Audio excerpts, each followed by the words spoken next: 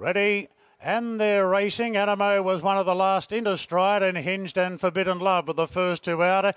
Halal's going forward into a very handy roller, and Anamoe quickly improving, sliding into fourth on the inside of Mawunga. Couple further back to Profondo from Benno Stockman. Two after Weiss Bath, and Fangirl will settle back last. Halal boots through on the inside of Forbidden Love. 1,000 metres to go, and Halal's taking control by a half length to Forbidden Love. 2 lengths to Hinge third. Then came Anamoe. Profondo caught a bit deep on the outside of Mawunga.